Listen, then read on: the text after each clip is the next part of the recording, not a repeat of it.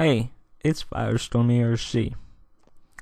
There are some tools out there available that allow you to remove malware, browser hijackers, rootkits, viruses, junkware, and all that types of stuff that actually help your computer stay clean, get cleaned, and stuff like that. So if you end up taking your computer to a obviously computer repair place, it's going to cost you $100 to $200 to $300. Now, so there's tools out there that allow you to clean your own computer up. Now, some of this might require you having a different access to a different computer, or maybe even having you go in a safe mode to remove those particular threats off of your computer. So I'm just going to go over these types of tools here and what they do. And I always recommend running Malwarebytes anti-malware after running this stuff, and running a virus scan with your virus protection. So let's start off. ATT Cleaner removes browser hijackers. So basically you will run the tool, and what I would do is anything that you see come up, because there's going to be different tabs, anything that you see come up, search it on the internet to know a little bit more about it, to see if it's worth deleting or if it's something that you need to keep. That's what I did. I looked up the shard and registry keys, values, and stuff like that, so I could figure out if it was worth deleting, and most of it was worth deleting. So you want to do that with the ATT Cleaner. Now, cleaning will require you to reboot your computer, and then it will show you a log file after you reboot. So the next thing is junkware removal tool. Removes like iLivid and the Ask toolbar, which some of this junkware that's obviously installed with freeware. So that helps you remove that.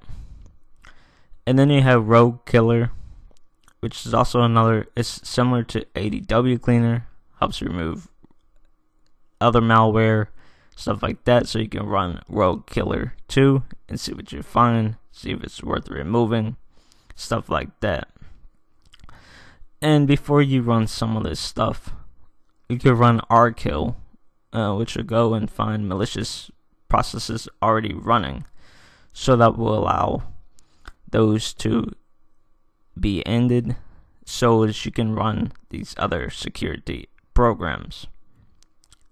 Okay, so then we have the rootkit detectors, which is going to be Gmer and TDSS Killer.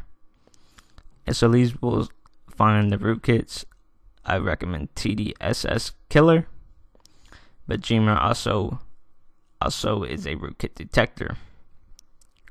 Okay, so the next thing that we have on this list is going to be Log Analyzer. And what this does is when you run hijack this or any type of thing, and they create a log file, you can put it in the Log Analyzer, and you can see if it is something that needs to be removed, if it's malicious. So that's always recommended. Run it in the Log Analyzer unless you already know that it is something that does need to be removed from your computer. Okay, hijack this is obviously will allow you to see what you have on your computer and to see if you have any malicious stuff on there. So like again, you can also do research on the particular files that these programs find. Okay, so here's something called Startup Control Panel, which allows you to remove entries from startup, run once, and all this stuff. So that's a good program for that. Alright, so last but not least, we have Combo Fix. Now the Combo Fix, this is obviously one of the removal tools. It will automatically remove malware, viruses, and stuff like that, and it does require your antivirus to be disabled. And sometimes there has been instances where it messes up the operating system. So you run a combo fix at your own risk. If something happens, just make sure you have a backup copy or something so you can just automatically go back to where you last were. Mini Toolbox is just a little tool thing that reset proxies and all that stuff. I think hosts or stuff like that. So I think I have a video on Mini Toolbox. But some of these other ones I don't believe I have any videos on. Hijack this, I know I do.